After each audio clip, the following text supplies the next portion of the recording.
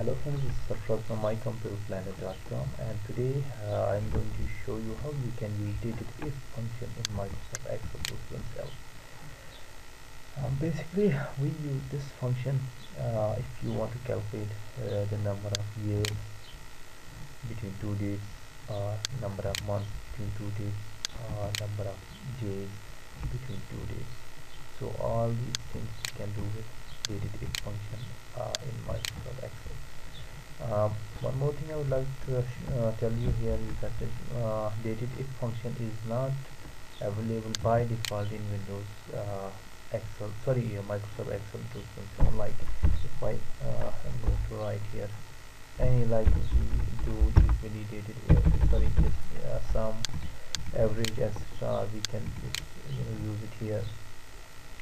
Insert function, so you won't find anywhere here this Datedif function. So how to use that, today I'm going to show you that. So let us start with a new worksheet. Friends, suppose I have a date here. Let's say it is 7/3 1977. This is the first date, and the second is 7/3 2013. This is second date. And now I want to calculate the number of years, number of days, and number of months between two days. So how you can do that? Let me just maybe write it here.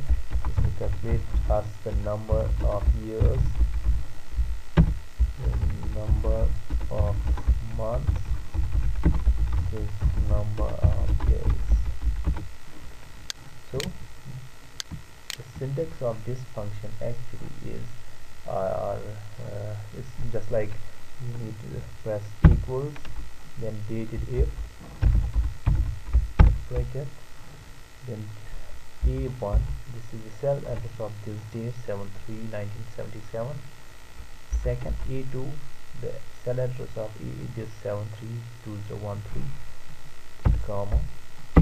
If you want to calculate the years, then you will type Y and close the bracket, and it will calculate you the number of years between the two days. So similarly, you can use Datedif A1, A2, the cell address, and we are using this time months, number of months. Just press it, so it will tell you 432 months between two days. And Datedif A1, A2, and D for days, so it will calculate the number of days between these two days. You can basically write all these three in a single line. So how to do that? Just write Datedif A1, A2 plus years, and years, then again Datedif A1, A2, the cell address of these two dates, okay.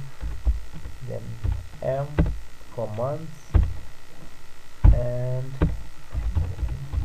months,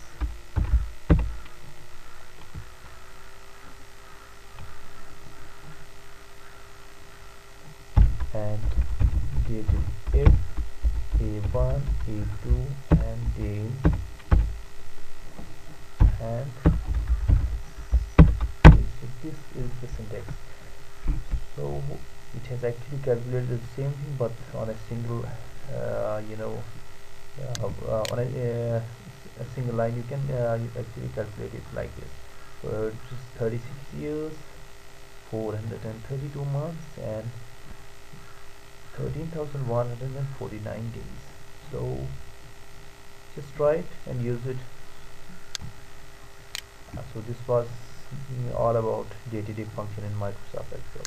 I hope you like this tutorial. Do subscribe and do visit my website www.mycomputerplanet.com. Thank you so much. Thanks a lot.